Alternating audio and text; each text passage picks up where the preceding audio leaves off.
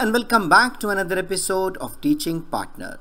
Today we will be diving into the world of simulation-based learning. This method has been gaining popularity in recent years for its unique approach to education. Simulation-based learning involves creating realistic scenarios that mimic real-life situations, allowing learners to actively engage with the material in a realistic environment. It also provides a safe space for learners to make mistakes and learn from them without real-world consequences.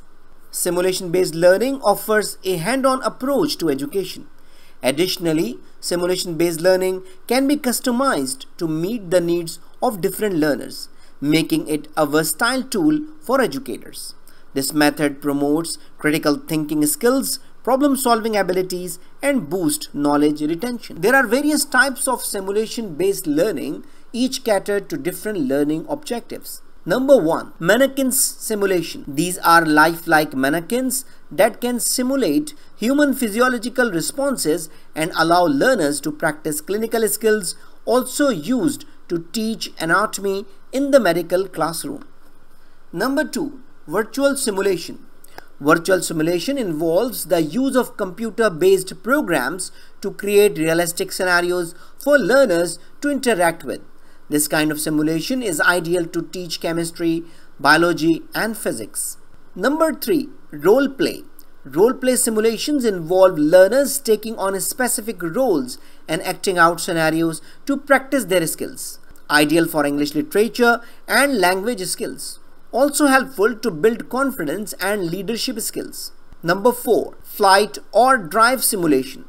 Flight and drive simulation can encompass various types of simulators, including full flight simulators, flight training devices, and driving simulators. Simulation-based learning for pilots provides numerous benefits, including cost effectiveness, risk-free training, the ability to practice a wide range of scenarios, and the opportunity for repetitive practice and immediate feedback. Number 5. Business simulations. Business schools are incorporating in-person simulations to help students develop leadership and decision-making skills. Business simulation can be played individually or in teams, and they often involve group discussions and collaboration. In conclusion, simulation-based learning offers a dynamic and immersive approach to education, providing learners with valuable hands-on experience in a controlled environment. With its numerous advantages and versatility, this method is transforming the way we learn and train for the future. So that's all for today. I hope you enjoyed the video. I hope this video is very useful for you. So thank you very much. If you have any question, query, or you need any support for making a decision, don't hesitate to write an email to theteachingpartner@gmail.com. Thank you very much and see you in the next video. Goodbye.